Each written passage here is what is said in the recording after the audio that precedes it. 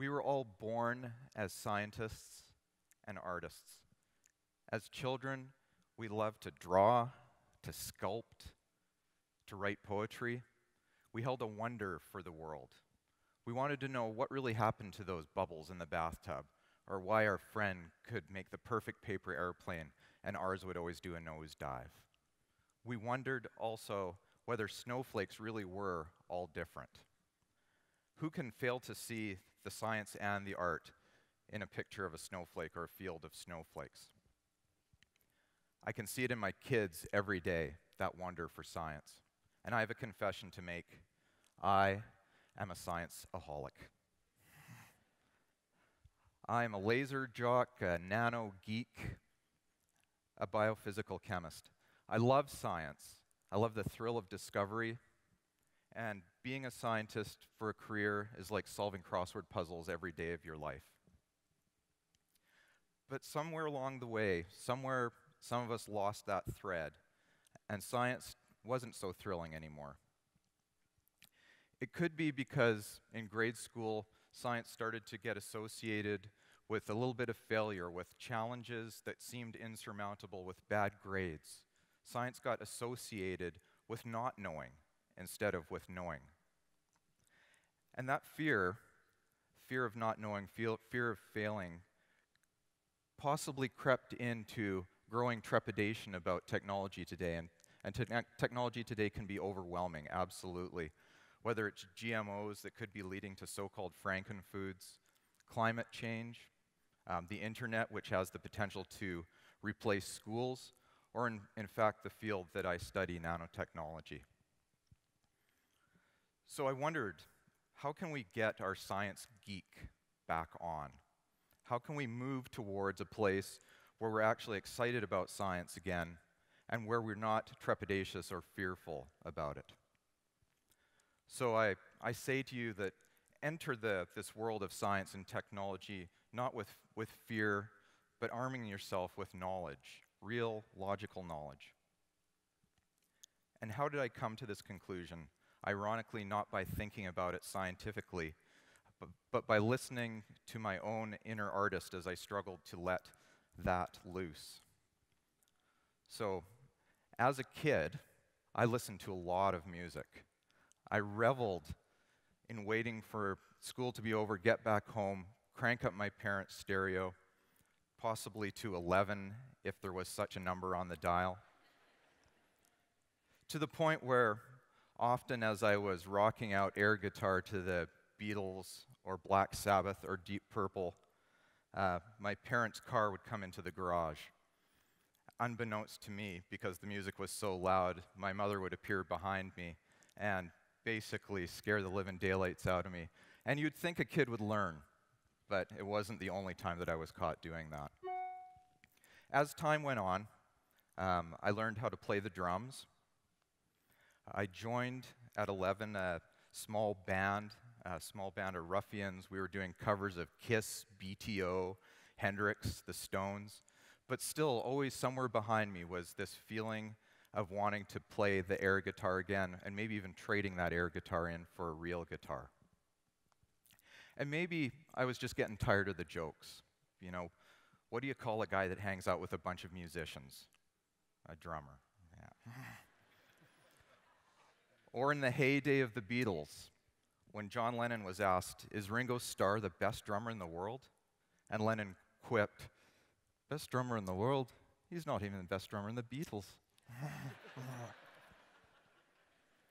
So, as I approached the 47th anniversary of my birthday, some would call it approaching the so-called midlife crisis. I ventured down to a local guitar shop, bought myself an acoustic guitar, and decided to try and teach myself how to play. Fast forward 3 years or so from then, so now you know how old I am. 3 years, several guitars, a number of amplifiers, a synthesizer, the old drum set, a spouse that's incredibly patient and often earplugged, children who sometimes say it sounds like a monster in the basement, That's today. I've composed and put out there in the internet over 70 so-called songs. And there is fear associated with that process, not unlike the fear and trepidation that some folks might feel towards technology. So where's Dave going with this story? Okay, so the 1,200 hours is approximately how much time it feels like I've put in to learning how to make music.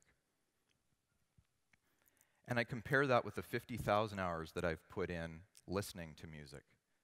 So the fear gets squashed down a little bit because I have an innate sense, having listened to that much music, of what decent music is.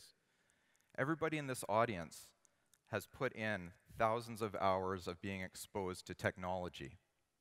You know what it's like, and you have an innate sense of when you're hearing something that sounds true or sounds like maybe it isn't true.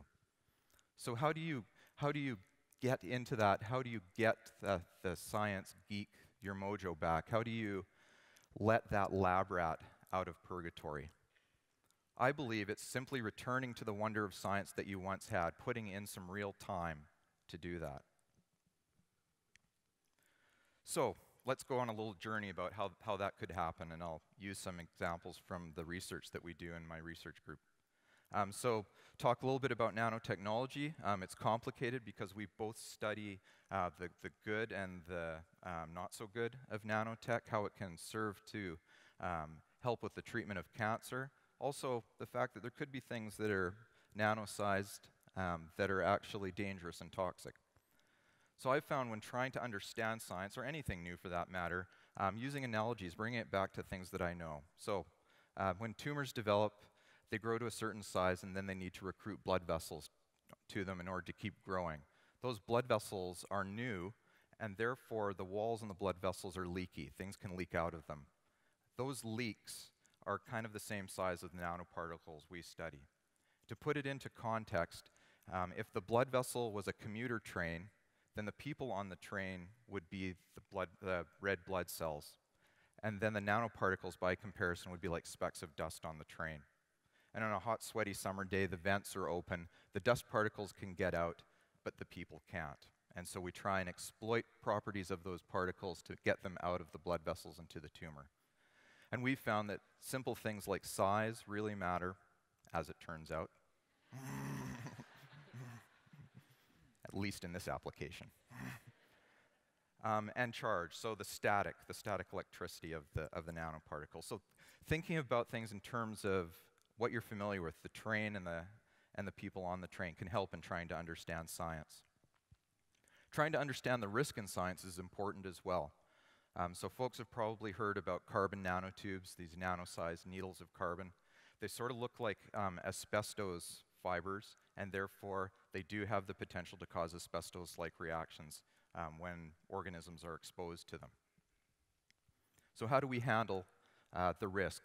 Can we be confident that this isn't a problem, or do we need to be scared about this?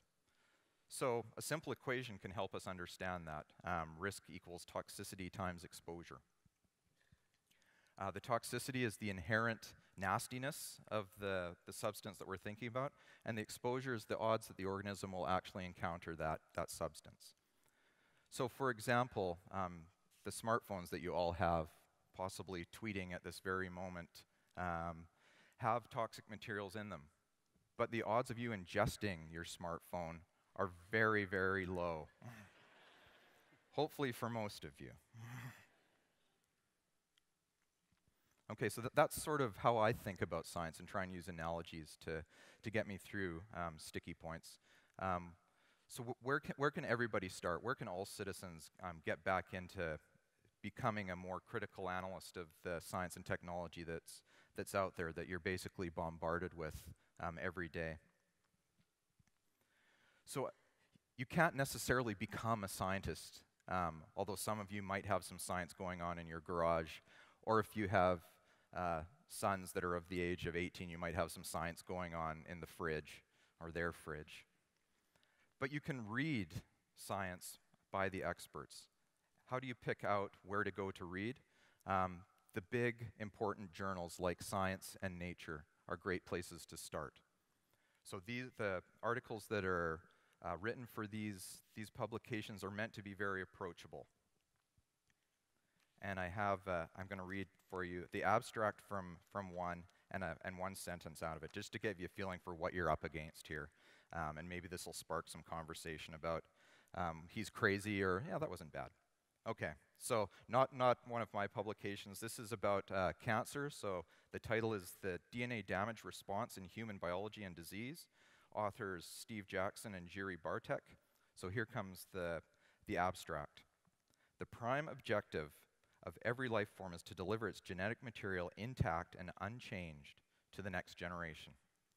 This must be achieved despite constant assaults by endogenous and environmental agents on the DNA. To counter this threat, life has evolved several systems to detect DNA damage, signal its presence, and mediate its repair. Such responses, which have an impact on a wide range of cellular events, are biologically significant because they prevent diverse human disease. Our improving understanding of DNA damage responses is providing new avenues for disease management.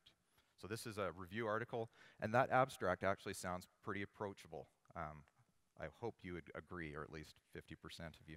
Okay, so that's the abstract, that's the hook. So let's get into some of the meat. So a couple of sentences into this paper. Some DNA aberrations arise via physiological processes, such as mismatches occasionally, see I can't even say it, it's so complicated. Occasionally introduced during DNA replication and DNA strand breaks caused by abortive topoisomerase 1 and topoisomerase 2 activity. Whew. Yeah, we'll just put that one away. So clearly, it's going to take some time and energy to get yourself back into it. But as a scientist, I can assure you that it sounds complicated, but there are definitions for every term that I mentioned.